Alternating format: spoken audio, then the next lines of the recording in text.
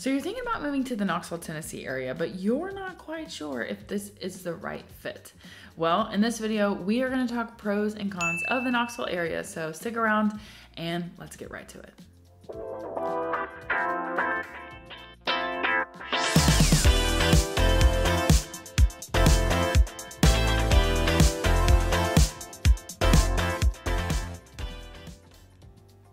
All right, so Knoxville, Tennessee, pros and cons. The first thing I want to tell you is that for some people this is a con, and some people find it as a large surprise. We do have mountains here. Wow! I can't tell you the number of people that are shocked that we have mountains. So if you want flat land, flat Texas, middle of the United States land, you're not going to get that here. Now there may be the occasional flat yard, but for the most part, this is not flat here. So for some, that's a major con, and other people, they love the mountains. So you just have to know yourself. But I just want to preface that by saying, if you have to have flat land, this probably ain't the place for you. Okay? Okay. So that's one pro con. I don't know. When it comes to pros, something that I think is an awesome pro about Knoxville is its proximity to really cool places. So about 2.5 hours from Nashville, we're super close to Asheville, North Carolina. We're close to Atlanta, and you're not that far from like the Carolina coast. So those are major, major positives. And even if you want to go up north, Ohio, Virginia, etc., whichever way you want to go, because of how we are kind of the in between of I-40 and I-75, you can pretty much drive anywhere you want to. So that is a definite pro. Now, when it comes to cons, I will say that Knoxville is super spread out. So it could take you an hour to get from one end of Knoxville to the other. And so if you are thinking like this is a little quaint town, a little Tennessee town, that is not what Knoxville is. And that leads me to the fact that Knoxville is not walkable. So if you're wanting a town where you can walk to the grocery store and you can walk to school and you can walk to work, this is not going to do the trick. Now, some people do ride their bikes. However, that brings me to another con. I don't think Knoxville is very progressive when it comes to people riding their bikes.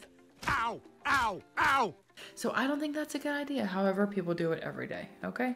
So it's just not necessarily like walk and biker friendly in terms of commuting. Now there are small pockets within Knoxville where yes, you can walk to things. Farragut has a whole greenway of walk spaces that connect neighborhoods, but that's not the norm. And probably Bearden, you can walk to your house, you could walk to the Mexican restaurant, you could walk to the cycle bar, but overall, when it comes right down to it, Knoxville is not a walkable city. Downtown, I mean, you can walk because you're downtown, but it's not like you're going to walk home to, you know, the suburbs or whatever. So that's definitely a con. So although it's a little bit spread out, something that's really cool about Knoxville is we have a awesome SEC sports scene because of the University of Tennessee, Knoxville. Go Vols, Rocky Top, what. So obviously we've got football. Go Lady Vols basketball, Lady Vols softball, men's baseball, men's basketball, rowing. I mean, we have all these sports. I don't want to leave anyone out, but I do want to say that the sports scene here is something that you could enjoy year round. And we have some people that are diehard basketball fans and they don't care about football. And we have other people who they are diehard football fans and they don't necessarily care about baseball, basketball, etc. But I'm just saying you have plenty of stuff to do when it comes to tailgating. You could probably tailgate year round in this town, and that's pretty cool. And it kind of is a way to bring everyone together. I think that there's a lot of like people get unified over sports, and so that's kind of cool because it's just a fun thing to do in the fall, especially football, tailgating, but even the basketball games are so much fun. The baseball games, again, so much fun. So really cool stuff when it comes to sports. Definitely a sports town. So while we don't have the NFL here, that's in Nashville, we do have some really cool college sports scene and stuff to do. So that's a definite pro. Although some people would tell you that's a con because they don't like sports, which I get that. Speaking of confusing, is this a pro or a con? The weather here is pretty mild. Now we do get warm summers. We do have humidity for sure, but overall we have super mild weather. In the winters, we have little to no snow because we are down in the valley. So we don't get a ton of snow. Obviously, the closer to the mountains you get, the more snow you're going to have. But overall, this is not a place where you're going to see inches on inches on inches of snow. And in fact, when it snows here, like even just an inch, the whole town shuts down. School is out for the summer. Like, it's done. It's over. So if you love snow, this is not the place for you. If you do not want snow, welcome. We will gladly take you. I mean, we'll take you either way. I'm just saying that. You know what I mean? Like, there's not a lot of snow. So if you want that, this ain't for you, honey. Now, let's talk about outdoors. Now, I mentioned at the beginning of this video that it's not flat here because we are so close to the mountain, which means the mountains, the Smoky Mountains, which means we have a ton of outdoor activities: biking, hiking, running, walking, boating. We have so many lakes. We actually have 9 lakes. Tennessee River runs right through. So we have tons of outdoor activities and cool stuff to do. So if you're an outdoors person, this is a great place for you to be because, like I said, we have pretty much options outside for everyone, from hiking, biking, boating, any kind of boating, kayaking, paddleboarding, canoeing, you name it, we have all of that. And it's pretty cool because you really have no excuse to not have something to do. In the fall, you've got football. In the spring, you go outside. In the summer, sit in the air conditioning. I'm just kidding. No, you get outside too. But overall, I will say that a pro of Knoxville is we have tons and tons and tons of outdoor activities and some really awesome parks and places to hang out outside. So that is definitely a huge draw for Knoxville. Now, let's talk shopping. This is an area of which I think Knoxville has a lot of room to grow. This to me is a con. We don't have a ton of like cool places to shop.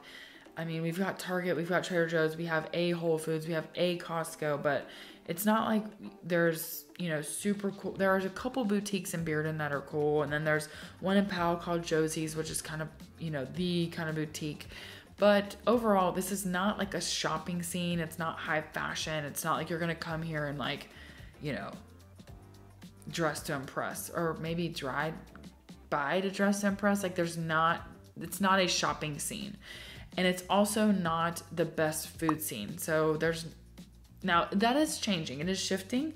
We do have like some food markets coming in. We have Marble City Market that's come in. So, and some just kind of cool restaurants. But overall, when I think Knoxville, I think primarily chain restaurants, which is, to me, is a huge bummer. But like I said, this is shifting a little, but I don't want to tell you that we have a very diverse food scene here with all kinds of choices and options, because we just don't. And that is definitely an area for growth for sure. And this con goes out to my friends out in California who make fun of Tennessee. I have so many friends who have said like, oh, we've thought about going to Tennessee, but there's too many bugs there. Yes, we do have bugs here. We have mosquitoes, we have cicadas, we have all kinds of bugs. So if you are not a bug person and you can't handle it, this ain't the place for you. Okay, but I'm used to it. I grew up here, so to me, it is what it is. But obviously, if you've grown up in a place where there aren't bugs, then kudos to you, my friend. Now, let's get into a really huge pro of the Knoxville area.